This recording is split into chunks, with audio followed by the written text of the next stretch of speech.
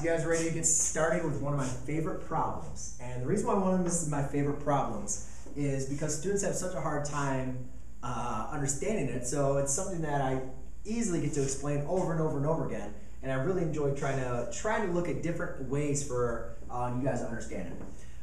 So what we have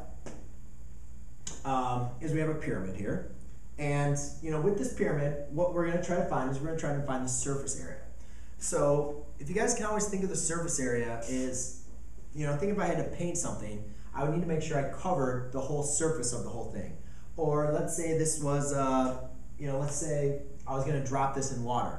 The surface area would be everything that gets wet. Nothing in the inside is going to get wet, but everything on the outside would be wet. So we need to figure out what is all this area that is, covering up this pyramid.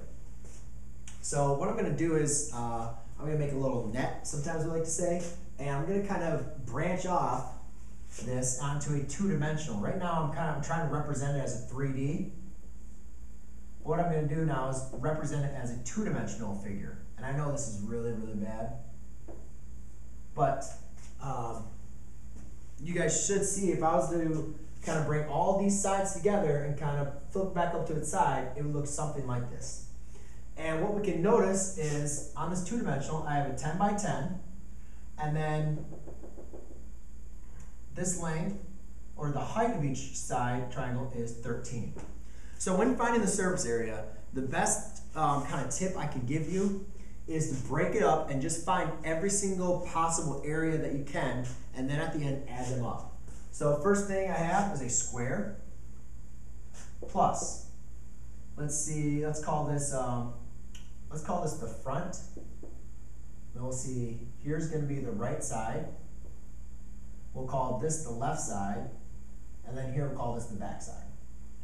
So if I have, this is the front, right,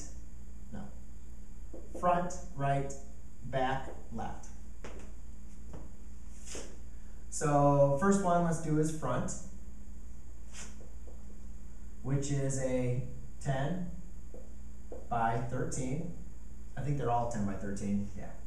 Front plus, we need to do the right side, plus the left side, plus the back. So therefore I have all four sides, and I have the bottom, the base.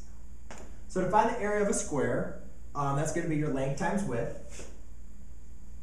10 times 10 is going to give me 100. Plus, find the area of a triangle. That's going to be 1/2 length times width. 10 times 13 is 130. Divided by 2 is 65. Plus another 65. Plus another 65. Plus another 65. Because each one of those triangles are all the same. And when I add these all up, 65 plus 65 is 130. Now I have 260, plus another 100 is going to be 360. And I don't know what it is, but if we are using units on this problem or not. But one thing, since you're doing with the area, it is going to be a squared unit. So that's just one thing to remember. As far as this, I can't remember the problem. I think I was just using units. So it'd be 360 units squared. And that's how you find the surface area of a pyramid.